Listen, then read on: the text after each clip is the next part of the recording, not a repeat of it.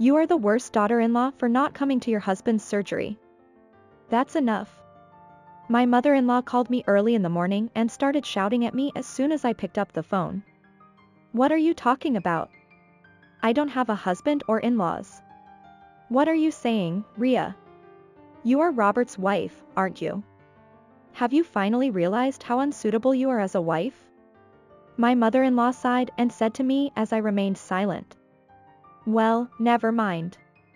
If you want to be recognized as a daughter-in-law, come to the hospital right now.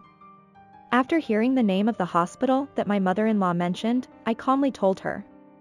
Mother-in-law, haven't you heard from Robert?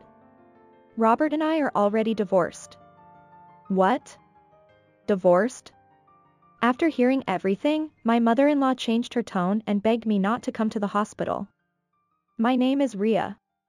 After graduating from a local university, I decided to work for a major company in New York and started living alone.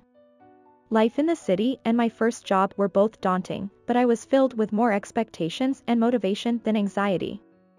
I would summarize the work I learned from my seniors in my notebook on the same day and check what I should do the next day.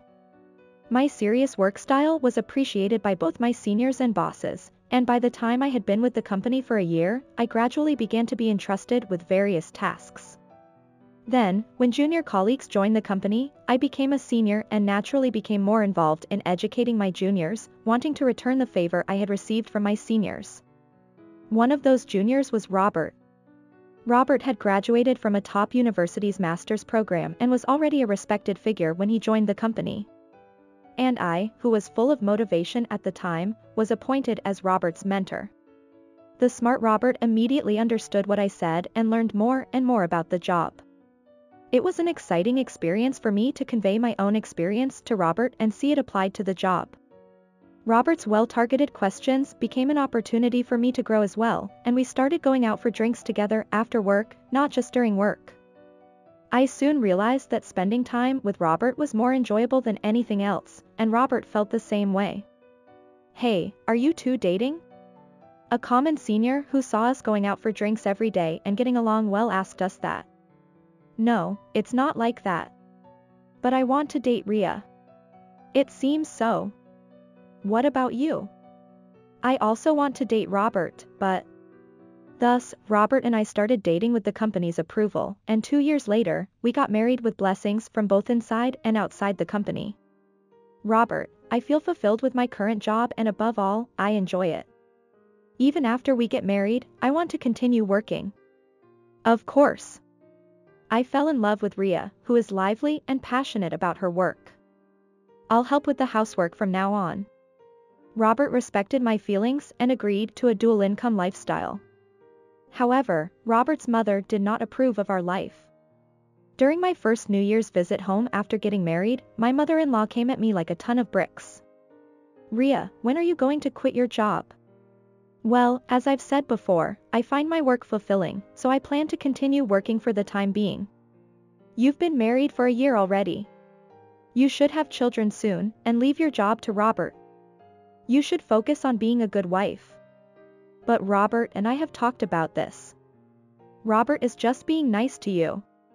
It's ridiculous to make your husband do housework. No matter how much I tried to explain, she wouldn't listen. Robert stepped in to help. Wait a minute, Mom. Rhea and I have talked about this. Even if you say that, Rhea will just get carried away. I'm happy with our life right now. If there's anything wrong, we'll talk to you about it. Well, if Robert says so. With Robert's words, my mother-in-law reluctantly backed down. I thanked Robert quietly. Thank you, Robert. No, I'm sorry for making you feel bad. If my mother says anything, tell me right away. I was a little worried about my mother-in-law, but thanks to Robert's kindness, I was able to enjoy my newlywed life both publicly and privately.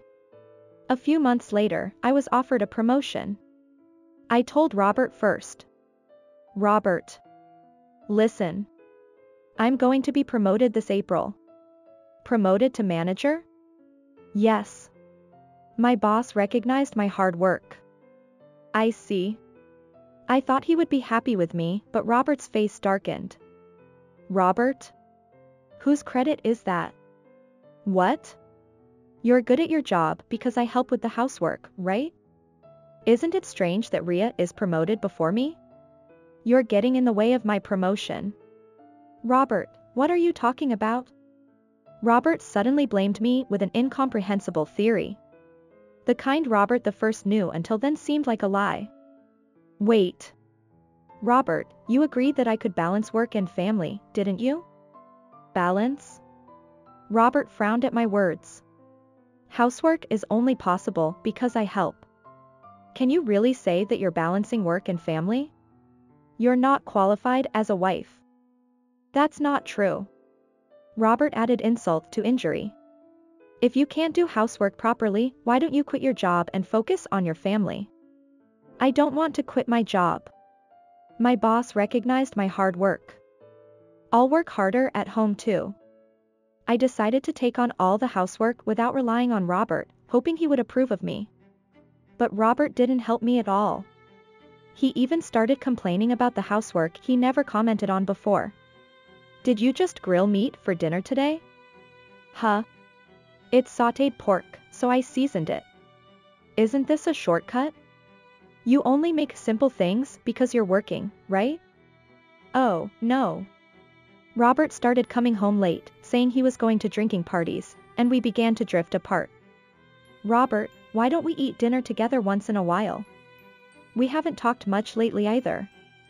No matter how much I tried to reach out to him, Robert wouldn't listen. What? I don't want to eat your lazy meals anymore. It seems that even at work, he complains about how I'm cutting corners with housework. That's not all. It seems that Robert has been complaining to my mother-in-law about me, and her attitude towards me has gotten even worse. Ria, you said you would do the housework yourself, but it seems like you haven't been cooking at all lately. That's because Robert hasn't been coming home. Excuses are unbecoming. Robert isn't coming home because you're not doing your housework. As a wife, you should create a home that your husband wants to come back to. I'm sorry. Anyway, Robert, who graduated from a top university, and Ria, who graduated from an unknown local university, were never a good match from the beginning. And yet, you're so cheeky as to want to work together without even being grateful for getting married. Even if I wanted to talk to Robert about it, he had started coming home in the morning, not just late at night. Robert, are there really that many company drinking parties? Who are you drinking with all the time? Even when I asked Robert, who came home in the morning, he just dodged the question.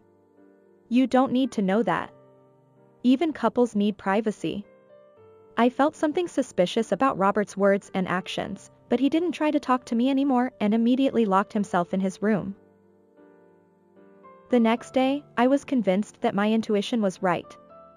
On my way home, I realized I had forgotten something at work and was on my way back when I encountered Robert walking arm in arm with a strange woman.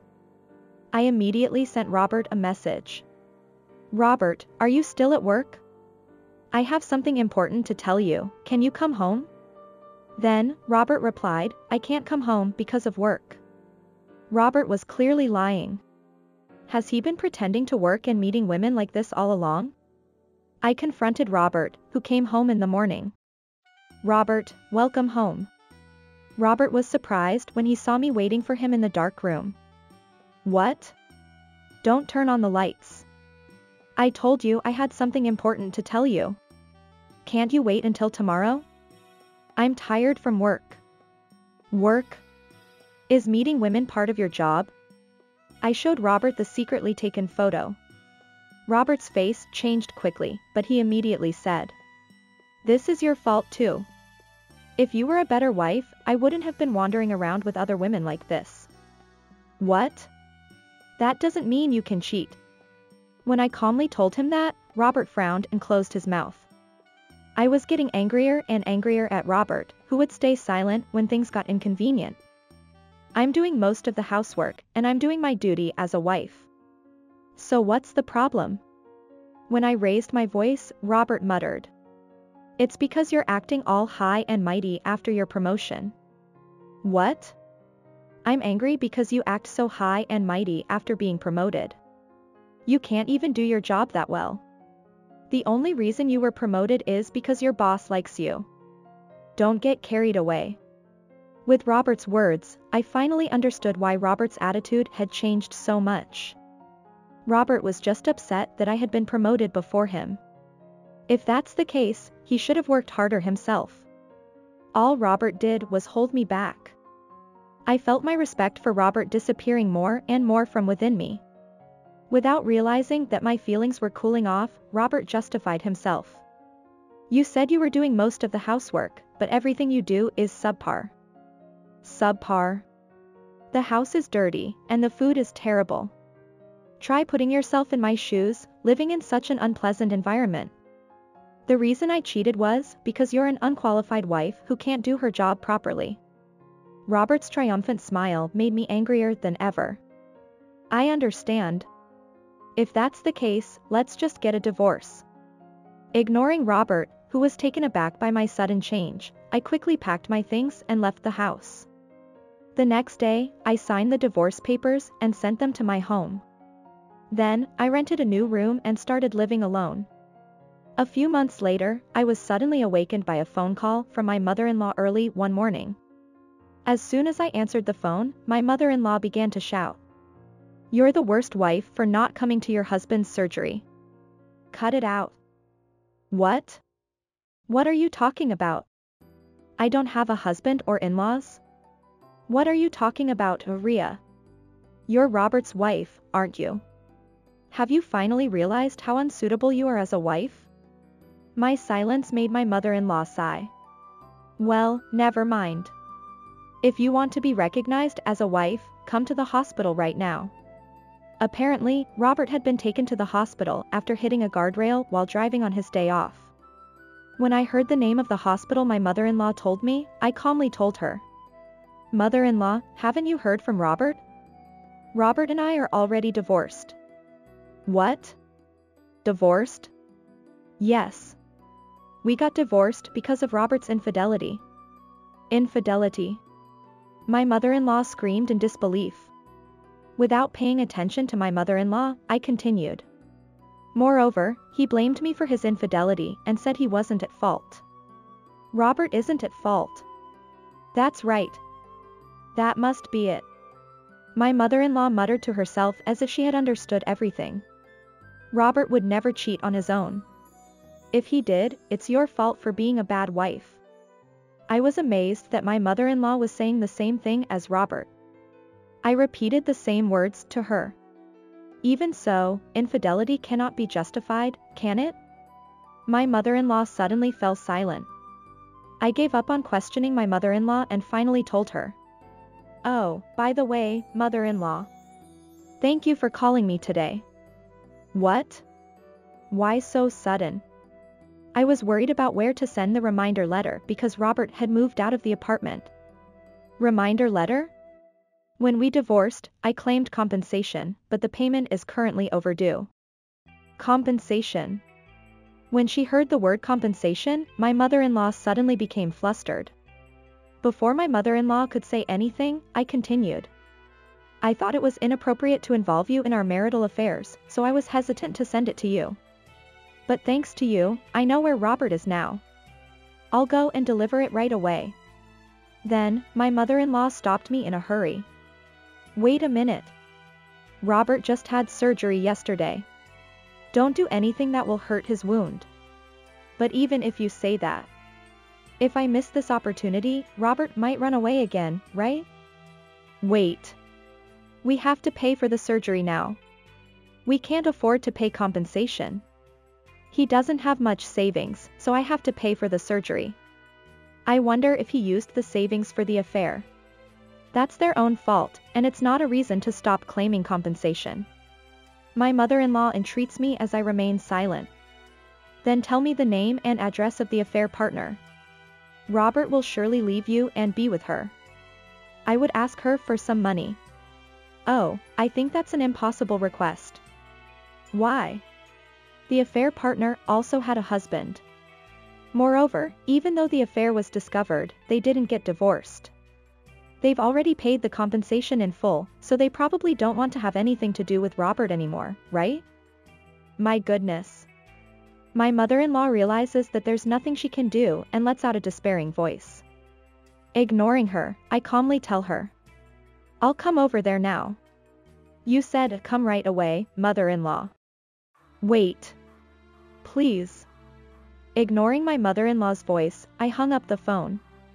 I went to the hospital my mother-in-law told me about and handed the reminder letter to Robert, who was exhausted after the surgery. Robert entreated me with a pathetic voice. Rhea. I've been a mess since we broke up. I need you after all. Can't you forget the past and start over? My mother-in-law follows Robert in a hurry. That's right. Rhea, you can work as much as you want from now on. If you want to support Robert, who can't work due to hospitalization, now is the time, right? I am disgusted with the selfishness of the two until the end, and I tell them impersonally. I came here to hand over the reminder letter. If you keep making ridiculous remarks and refuse to pay compensation, I'll take you to court. After telling them that, I left the hospital room without waiting for their response. The word court seemed to have an effect, and my mother-in-law immediately transferred the compensation to me. However, because a colleague from the company who happened to visit the hospital heard the whole story, the story that Robert was paying compensation because he cheated and divorced had spread throughout the company. Robert's reputation as a cheater had spread throughout the company, and he had become the center of attention. Robert, who couldn't stand the contemptuous looks around him, resigned from the company.